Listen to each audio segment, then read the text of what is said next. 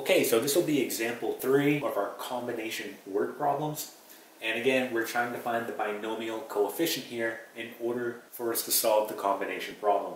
So it says a group of 15 decide that 2 from the group will shake hands. How many different handshakes can occur? So again, we want to go ahead and find our values here. So what is n and what is k?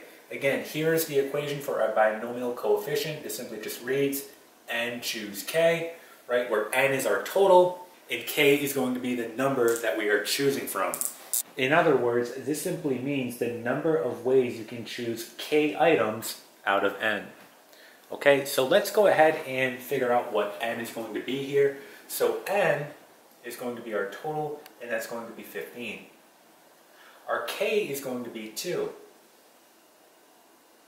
Okay, so when we write this out, we want to write n choose k, or in other words, 15 choose 2.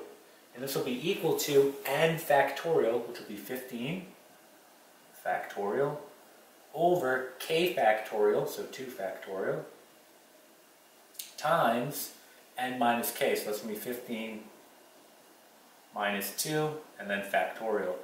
And we can go ahead and rewrite this as 15 choose 2, we get 15 factorial, all over 2 factorial.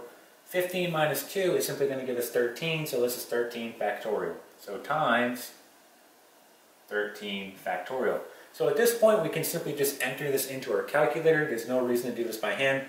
But again, a factorial simply just means we're multiplying consecutive integers starting from 1 and going to our value in question. So for example, 2 factorial, if you were to write this out, would be 1 times 2. Okay? So again, we can go ahead and plug this into our calculator, so let's go ahead and do that. So when we plug this in, we get the following. We get 15 choose 2 equals 105. And this is going to be our final answer. So again, we can enter this into our calculator just like this. We have the factorial operation in our calculator that is an option. So when you plug it in, you should get 105. So again, this tells you that there are 105 different ways of shaking hands in the group when only 2 shake hands at a time. Okay? And that is it.